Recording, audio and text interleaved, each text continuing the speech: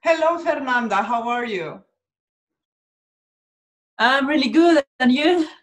I'm very fine. I am really happy that you have accepted my invitation to the Four Steps Coffee Talk that we have today.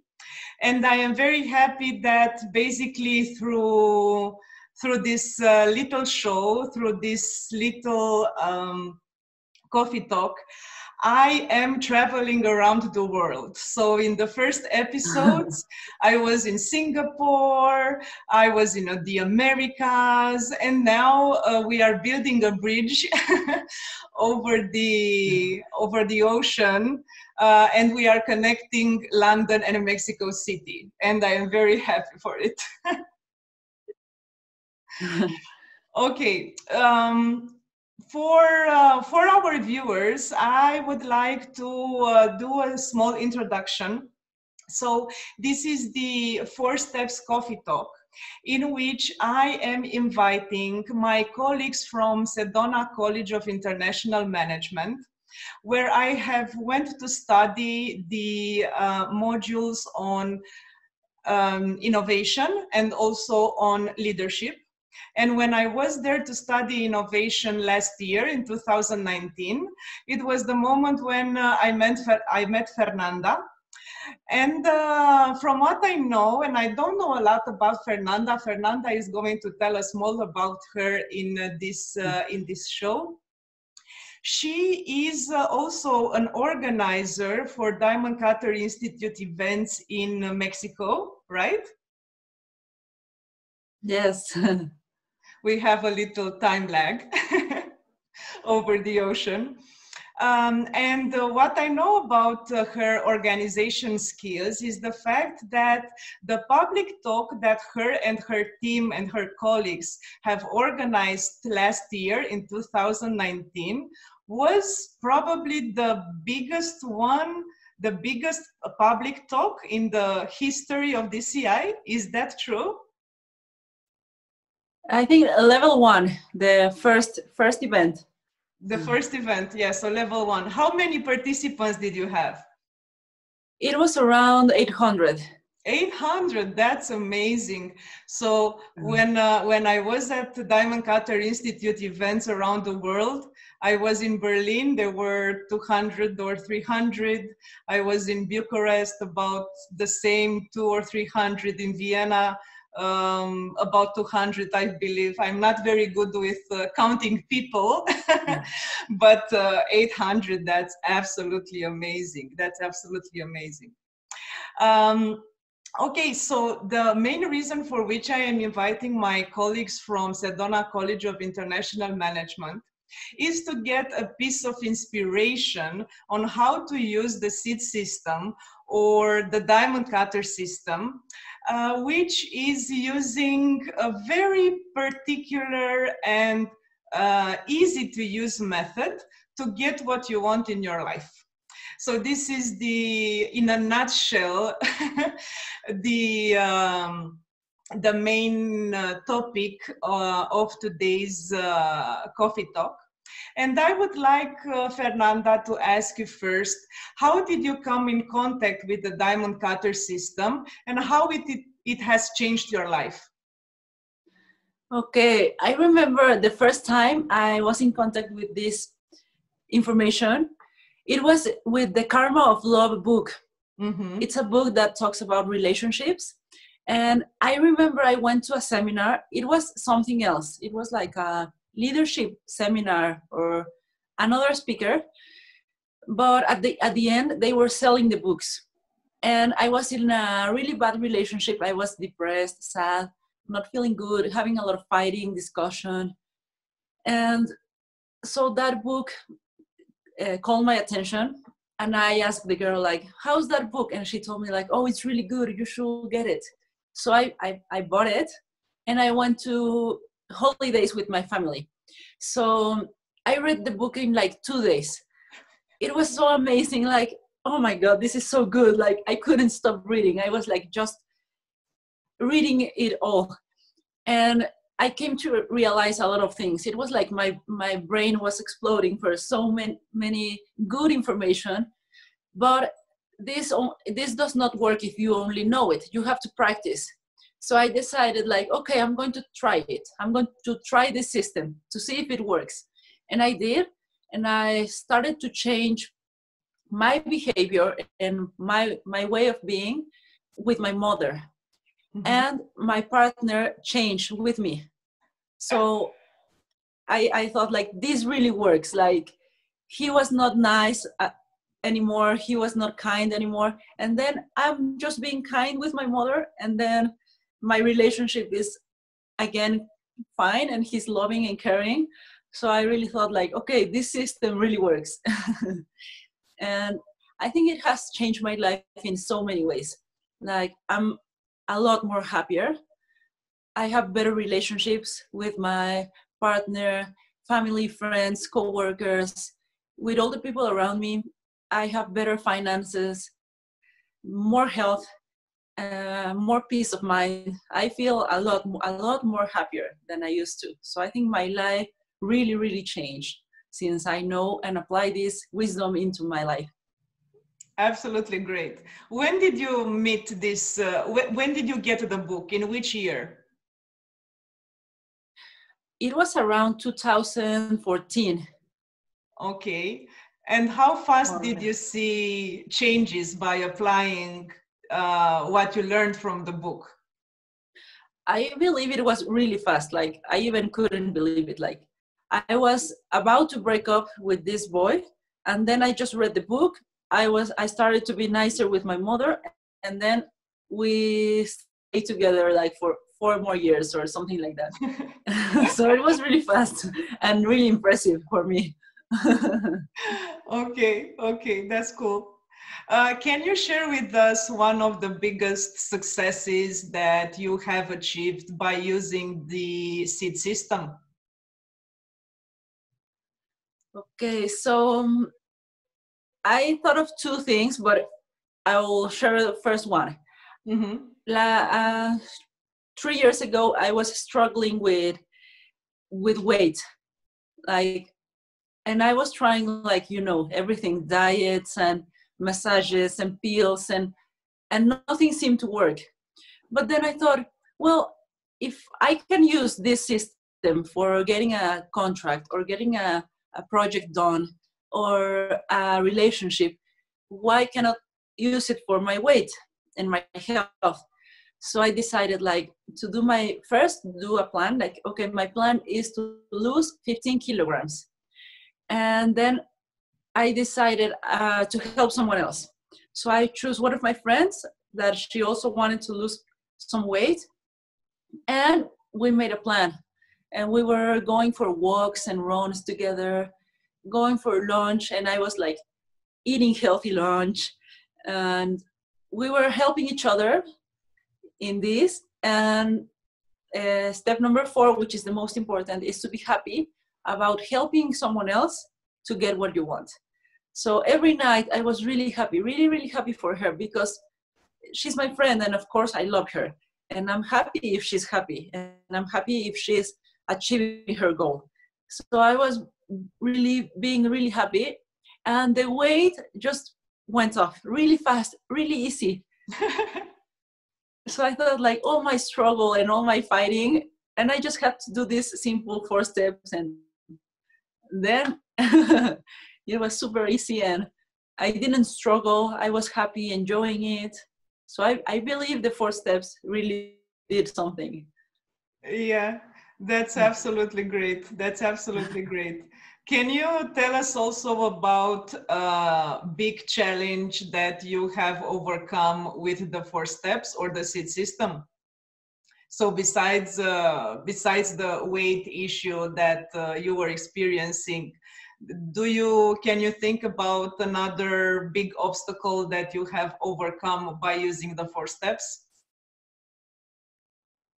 Okay, so I can think of the last year's event in 2019.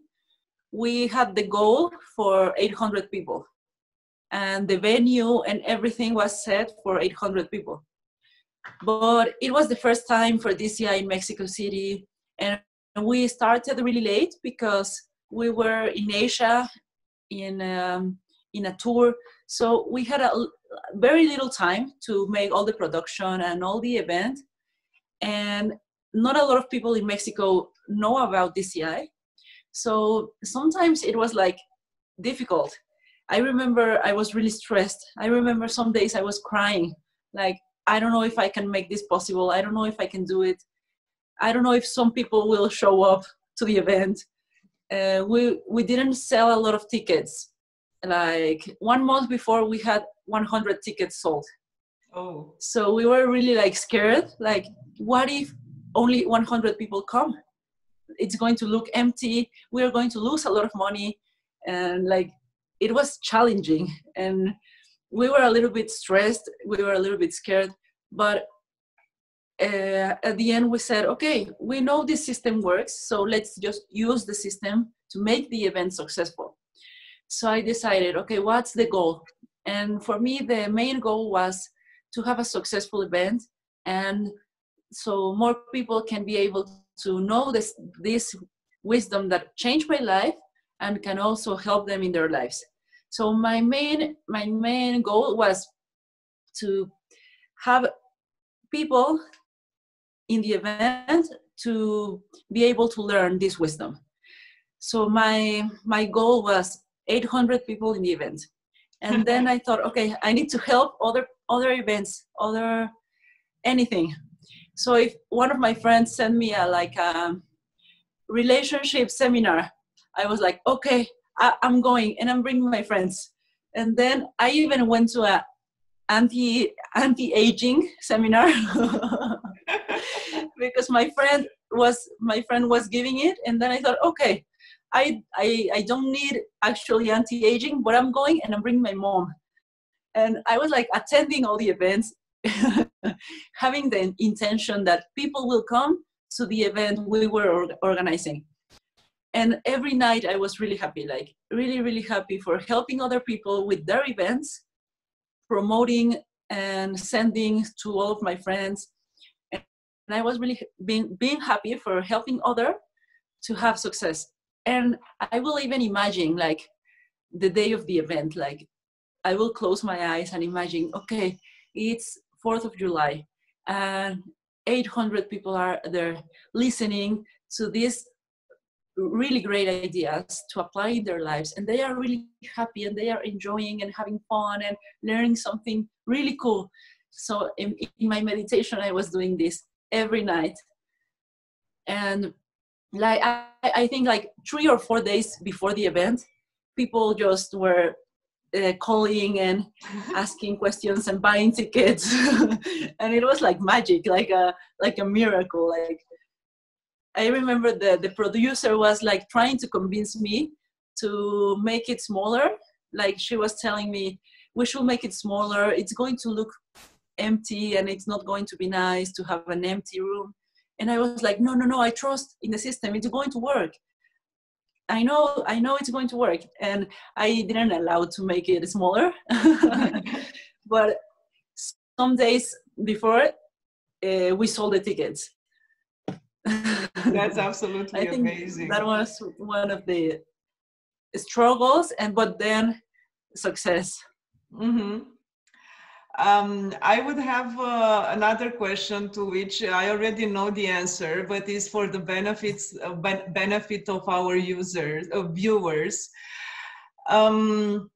It's related to what you said about being happy every night and seeing yourself reaching the objective. Yeah, so you were in a big room with 800 people, everybody was learning, etc.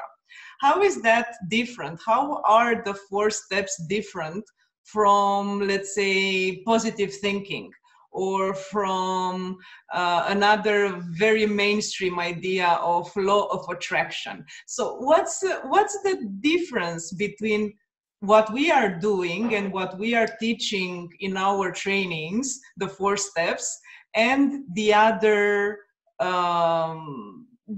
techniques that are on the personal development market, let's say? Thank you. This is a really good question. I think the difference is that not only by thinking positive, you will achieve something. You have to plant the seeds. You have to take action, and not only wish, because you can stay home and wish and wish and wish, but that doesn't mean it's going to happen. But you have to go out. And for example, I was making a plan, like setting a goal, making a plan, going out there and do whatever it takes, put some action.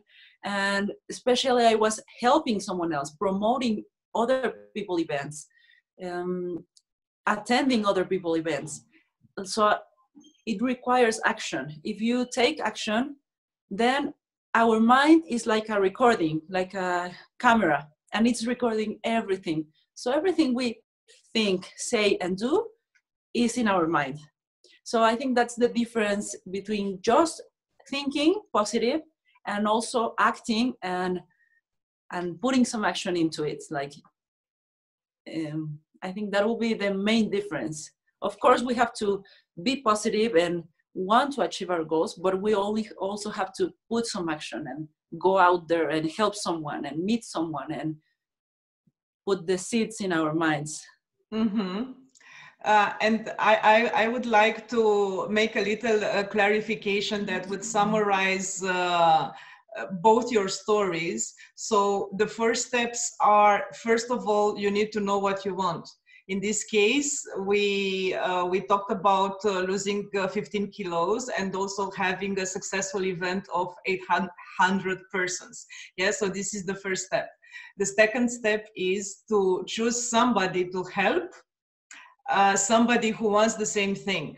So in your case, it was your friend who also wanted to lose some weight. And also for the event, you were going to other people's event and you were also taking your mother or your friends. Yeah, so you were generating participants to other organizers. Yeah. The third step is to actually do it. So in the second step, you are choosing the person that you are helping, yeah, and you make a plan to help that person. And in the third step, you are actually doing it. You are going to the event, you are taking your friend for a walk or a jog, yeah. And the fourth step is the happiness, the constant and frequent happiness with which we are thinking about the good things that we have done. Yeah, so it's not only an imagination exercise of how the objective would feel like, the achieved objective would feel like, but is the happiness of our good deeds, right? Yeah, that's right. Yeah, so I wanted to wrap it up to draw the fine lines between your stories for better clarity.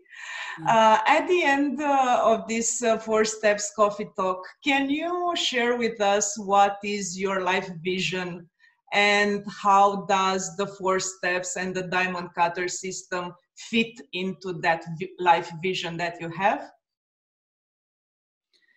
Okay, so since I first learned about this system, I thought if we all help each other to achieve our dreams and our goals, this will be a happier world. Like no fighting, no competition, no war. So since the beginning, I thought all the Mexicans have to know this. Everyone needs to know this because they can be happier, healthier, have better relationships. And that was my first thought. Like, I want all the people to know this system to be more happy and to be more successful. So I think the DCI system can really help people to achieve their dreams, achieve their goals, and helping someone else. So I think it's good for all. Like, it benefits us all as citizens and as humans. So I think that's my dream and my vision for to share this wisdom with a lot of people so they can also be successful and happier in their lives. Mm-hmm. Now I am thinking, I just remembered about, I never watched beauty contests, But there were some, I saw some movies about beauty contests, and at the end, it was always that question, what do you want, or your biggest dream? And that the beauty contestant was saying, peace in the world. Yeah, I want world peace. And I just remember that from a comedy that I saw recently, a comedy with Sandra Bullock. And basically, this is what we want, because world peace, this is the life vision. Yeah, world peace is being healthier, is having enough money to live how you want, is having good relationships in your life, having a peaceful mind. So it's peace in your neighborhood and also between countries. Yeah, it's really beautiful. It's really, really beautiful and inspiring, and the utopia, right? Yeah, but it's possible if we change our mind, and instead of fighting, we are just helping each other. I think that will bring us more peace and more happiness. Yeah, yeah. And it's very relevant to the situation that we are living right now when we are recording this coffee talk, because we are in a lockdown in beginning of 2020, and somehow even if we are separated, I see how people are coming together, and it's really and people are helping each other a lot, and it's a really nice feeling. Do you experience that also? Do you see people coming together while they are in lockdown? I think so. At the beginning, I was seeing both ways, like some people more selfish, trying to keep their things, like, you know, buying toilet paper. But now I can see more people sharing and more people caring, a lot of projects to support people who don't have enough money. So I think it's changing, and more people are willing to help and to support. And I've seen beautiful stories, like people donating masks and food and giving things to other people. So I think it's transforming to something more kind. Yeah, yeah. Slowly, I think that slowly we can see the life vision unfolding. Yeah, it's really, really interesting. Okay. Thank you very much, Fernanda, for this very inspiring talk. I am very happy that I learned how you have improved a relationship that seemed gone. Yeah, that's really, really interesting. And also how you have applied the 4 steps in order to have a healthier body. And also in business, and an event with 800 people, it's amazing. So you should teach as many people as possible how to do this kind of events by helping other organizers. That's really, really cool, by helping other organizers. Okay, thank you very much, and see you in the next episode. Bye.